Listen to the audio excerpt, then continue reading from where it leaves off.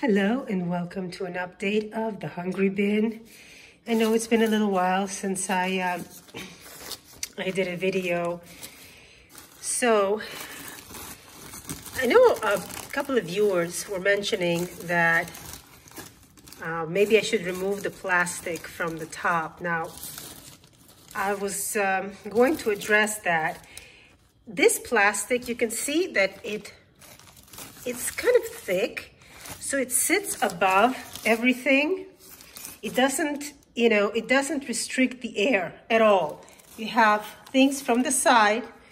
You can see that it's actually dry from the side. So it lets a lot of air in, and it has a lot of large holes everywhere, just throughout the whole top. So this is actually much better than if I kept the lid closed, which most people do on the Hungry Bin, because these holes are like non-existent. They're teeny tiny, and there's just very few of them. So this gives you a lot better aeration, and so it keeps the top from drying out.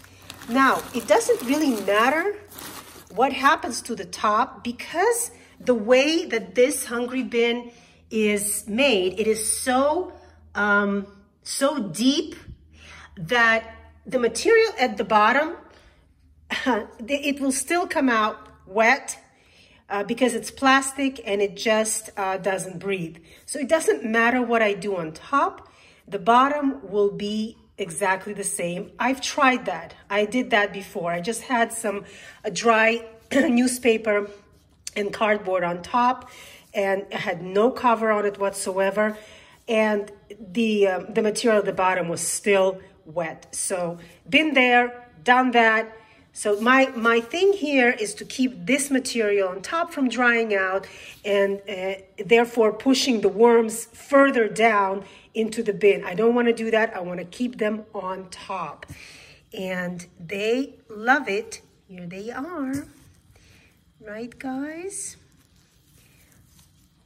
Working everything over.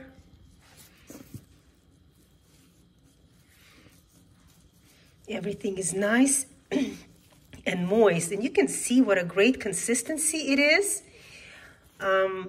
It's flaky, actually. Very nice and flaky. Not at all wet. So the issue here is definitely not the top. It is not the top, it is not the plastic. The issue is the castings that come out the bottom. So as I do here, every time I feed, I just fluff up just the very top of the bin, and you can see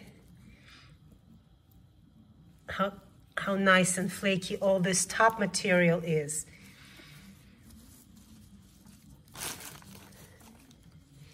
And I'm going to give these guys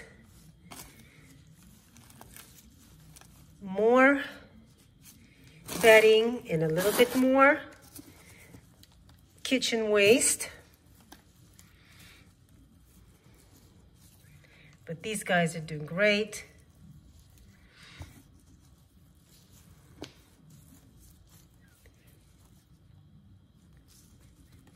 And the material feels pleasant to the touch. It's not cold, it's not too hot. It's perfect. And you can also see how high up this bin is. I'm thinking that it's fairly full, and I can easily do a harvest. This will be what, 1 month? At the end will be 1 month instead of 2 months. Let me try and do a harvest at the 1 month point, which is going to be next week, and see how that goes. So let's feed these guys up. So you can see I laid down plenty of bedding, which is shredded cardboard and paper. I sprinkled some eggshell as well as neem cake, and then We have our kitchen waste, lots of banana skins. We got paper towels. So these guys always get plenty of bedding because that is important. And hopefully one way to control the moisture. If I only added kitchen waste, very, very little bedding, oh boy, I can't even imagine what would be the consistency of this stuff. But there's a nice balance here, and you can see it's overflowing actually.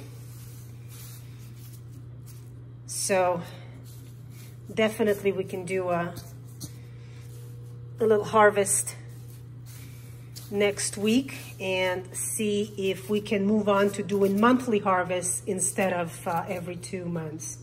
So that's our update. Thanks for joining me, and we'll see you next time.